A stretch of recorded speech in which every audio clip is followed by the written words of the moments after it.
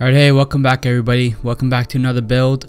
Today is Shaq. A lot of you guys wanted a center build and I haven't made one yet. So I'm finally going to do Shaq because he's probably the most dominant center ever. So let's start with it. You go with center.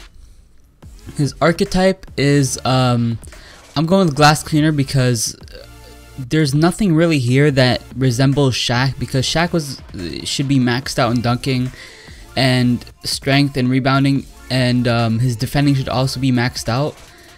In his Orlando days, his agility would be maxed out, but we're doing the Lakers one. So, and his shooting isn't really that good. It should be a lot less than that. But this is probably the closest one that you can ever put for Shaq, since but his layup and dunking, of course, isn't the highest. But this is the closest one that can resemble it. I guess you can go with like probably, I don't know, paint protector, but that's not really, that's probably the Orlando Day one, maybe. But I'm gonna go with glass cleaner because that's the closest one that will resemble the Lakers Shaq. So glass cleaner, we go up to 7'1". That's his height, and I mean, if you guys don't want it to be exactly like Shaq, you guys can go with 7 foot because it might be a little bit better. But since we're doing Shaq, we gotta increase it to 7'1".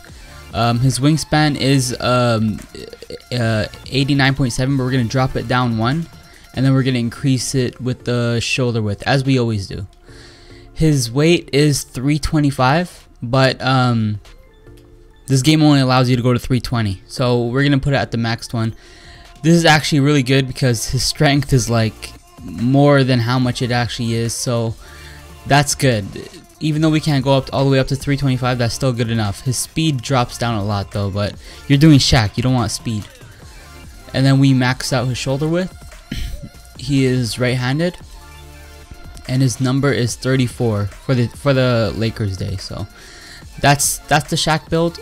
I know a lot of you guys wanted a center build, so I'm finally gonna do a center build. I might go back to doing like shooting guards and point guards and small forwards next, but if you guys want more center builds, I'll do more center builds. But that's it for the Shaq one.